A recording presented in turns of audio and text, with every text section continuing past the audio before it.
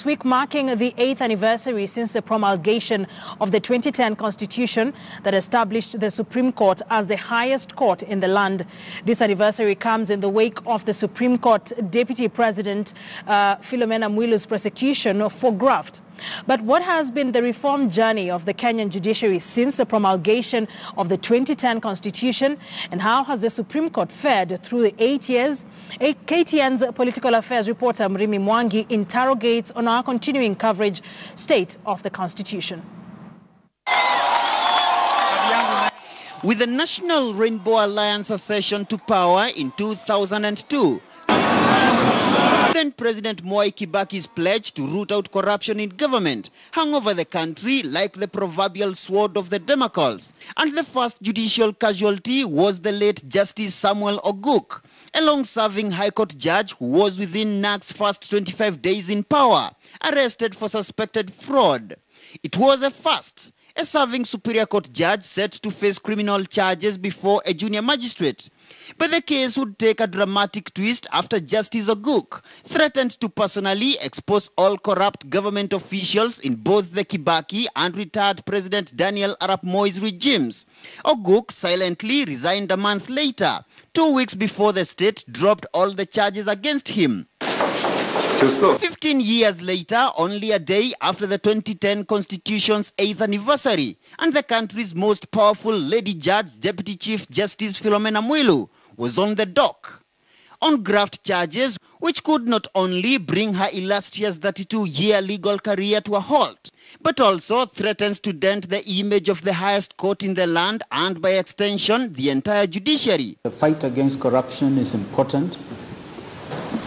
Indeed, is timely, but we cannot take that as a panacea to literally roughshod rights of important state officers. Mwilu's prosecution, it would appear, is the Supreme Court and, by extension, the judiciary's lowest moment under the 2010 Constitution. The Chief Justice David Maraga chaired bench hit global headlines on the 1st of September 2017 after nullifying President Uhuru Kenyatta's re-election in the August 8th polls. The first such verdict in Africa and only the fourth in the world. A ruling which instantly put the Kenyan judiciary on a collision course with the Kenyatta administration. Maraga na watu yake hao wakora hao wamesema ati basi hiyo uchaguzi ipotee. Si ndivyo wamesema? Sasa mimi sana sio rais mtarajiwa. Mimi ni rais ambao amekalia kiti. Tukimaliza na uchaguzi, hawa watu tutadeal na wao. I have always felt that we in the legal professions and we as Kenyans did not do enough to shield the judges from the attacks.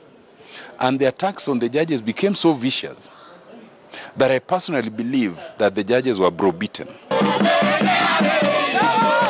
On November the 19th of 2017, the Supreme Court did not generate as much enthusiasm after upholding President Kenyatta's win in the chaotic October 26th repeat election. Analysts argued that the judges might have given the ruling under duress, following a series of events including the October 24th shooting of Mwilu's bodyguard, a day before the court could rule on a critical case that sought to postpone the repeat poll. The second election petition was coming.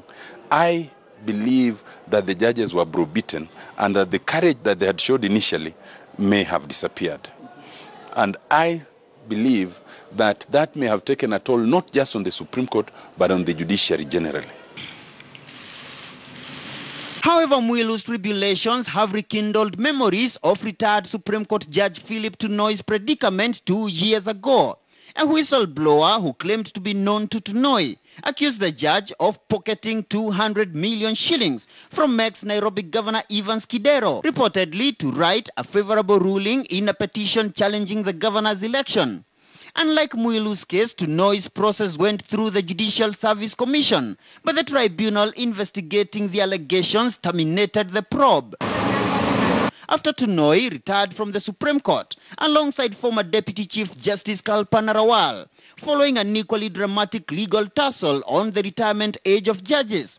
This was described in legal circles as the lowest moment of the Supreme Court under retired Chief Justice Willie Mutunga.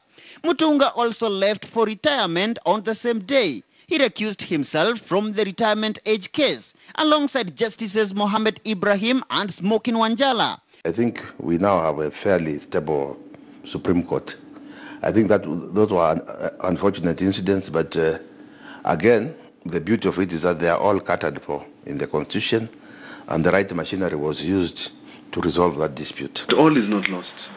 We will achieve the Supreme Court of India in Kenya one day. We will achieve the House of Lords in England, and we will achieve the Supreme Court of America one day. This country will get there. For now, these are some of the problems and challenges we are facing, but I believe that they can be addressed. Maraga, Mwilu and Justice Isaac Lenaola filled the 3 vacancies before the 2017 polls. Maraga. At 67, Maraga only has 3 years to his retirement. And even with Mwilu fighting her graft allegations, a succession battle, it appears, looms yet again at the country's top court. Muremi Mwangi, KTN News.